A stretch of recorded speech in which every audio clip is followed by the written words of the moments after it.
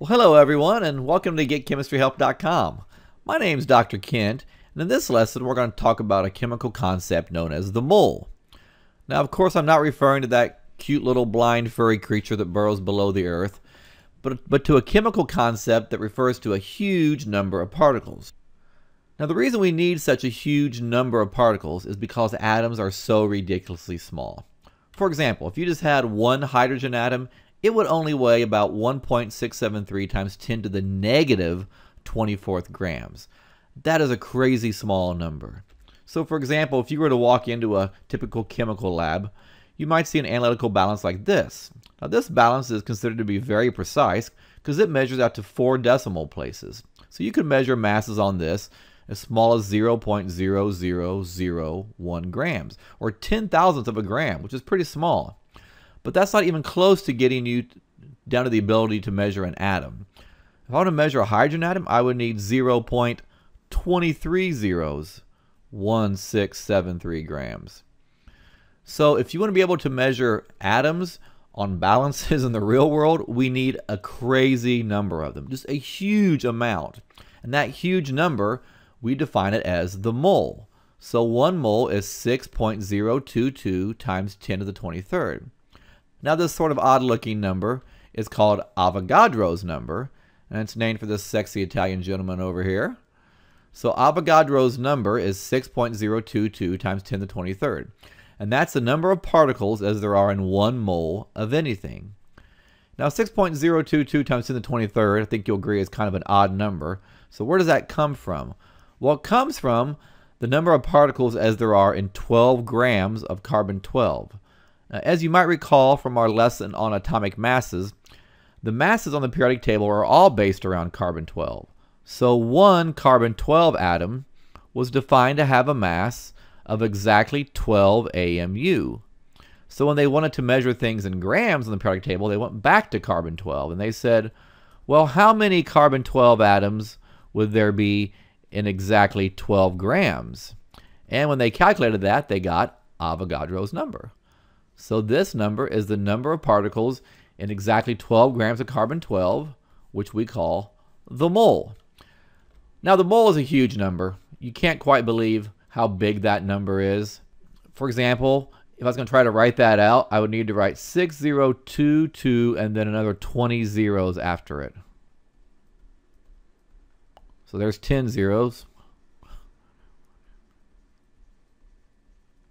So that's how big a mole is. So this is how many particles would be in 12 grams of carbon-12. This is a huge number. But as huge as that number is, you could hold that many particles really easily in your hand because atoms are so small. In fact, it's about the number of particles as there are in 20 pennies if they were made of pure copper. So just think about that for a second. If you were holding 20 pure copper pennies in your hand, you would be holding Avogadro's number of particles in your hand. So atoms are really ridiculously small, which is why we need a huge number to count them. Now this number is gargantuan. If you're going to try to count it, let's say you had 10,000 people and they began trying to count Avogadro's number. If they were going to count it at a rate of 100 numbers every minute, so they're counting pretty quick, like 1, 2, 3, 4, 5, 6, it would take them over 1 trillion years to count Avogadro's number one time. Another way to think about how many particles this is, so if I had a mole of copper atoms and suddenly those teeny tiny atoms grew to be just as big as marbles, which still aren't very big, well, that number of marbles would cover the earth over 50 miles deep. And one last analogy just to kind of show you how big the mole is. A regular glass of water has about 10 moles. So if you were to try to figure out how many particles there would be in this glass of water, there would be more particles in your hand in that glass of water than there are grains of sand in the entire Sahara Desert that covers North Africa. So think about that for a second. In your glass of water, you're holding more particles than there are grains of sand in the entire Sahara Desert. Now again, 1 mole is 6.022 times 10 to the 23rd of whatever it is you're dealing with. Just like 1 dozen is 12 of anything you're dealing with, 1 mole is Avogadro's number of anything. So it could be atoms, It could be molecules, it could be ions or formula units or electrons or protons, whatever you want, but it could be anything. It could be donuts or puppies or TVs or cars or anything. It doesn't matter. So 1 mole of any kind of a substance has Avogadro's number of particles in it. So I'll show you how you use this in a calculation. So how many atoms are in 42.67 moles of copper? So 42.67 moles of copper. So how many particles are in a mole of copper?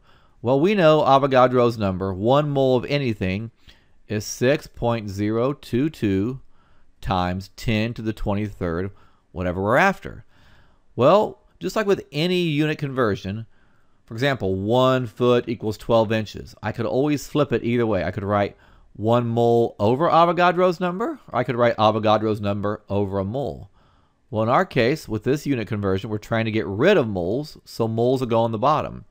So 1 mole of copper is 6.022 times 10 to the 23rd particles of copper, and a particle of copper is called an atom. So atoms. So when I multiply this out, I got 4 sig figs here. Avogadro's number, again, was measured, so that's 4 sig figs. My answer would have 4 sig figs.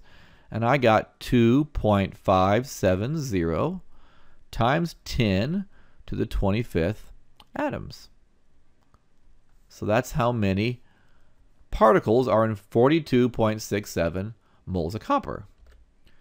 How about how many molecules are there in 7.32 moles of sulfur dioxide? So 7.32 moles. Sulfur dioxide, we learned in our lesson on naming molecular compounds, is SO2.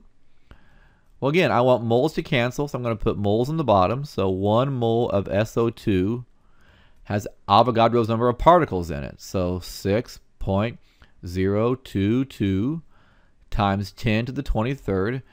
And what's the smallest particle of a molecular compound? Well, that's a molecule. So there's that many molecules in a mole of sulfur dioxide. So we cancel out our moles. This has 3 sig figs. This has 4 sig figs. So our answer will have 3 sig figs. That'd be 4.41 times 10 to the 24th molecules. Okay, so I've shown you how to go from moles to particles. Well, now let's go the other way. Let's turn particles into moles. So how many moles of silver is 8.46 times 10 to the 24th atoms of silver? So now I'm going from atoms into moles. So 8.46 times 10 to the 24th atoms. And I want to go to moles. So in this case, I want particles to cancel. So I got to put Avogadro's number on the bottom. 6.022 times 10 to the 23rd. And our particles for silver are atoms. That's how many are in 1 mole of silver. So atoms would cancel. We got 3 sig figs here. We got 4 sig figs here. So our answer would have to have 3. So it'd be 14.0 moles of silver. Okay, let's try one more. How many moles of water is 5.02 times 10 to the 18th molecules of water? So 5.02 times 10 to the 18th molecules. I want to know how many moles that is. So again, I'm turning particles into moles. So the particles has to go on bottom, which means Avogadro's number has to go on the bottom. 6.022 times 10 to the 23rd. And we're dealing with molecules. And that's a mole of water. So molecules will cancel. This one's going to have 3 sig figs also. So I got 8.34 times 10 to the negative 6th moles of water. Well, I hope you enjoyed this lesson on the mole. In our next lesson, we're going to cover how to turn moles into mass. So I hope you'll join us for that lesson. And we'll see you next time here on GetChemistryHelp.com. Thank you.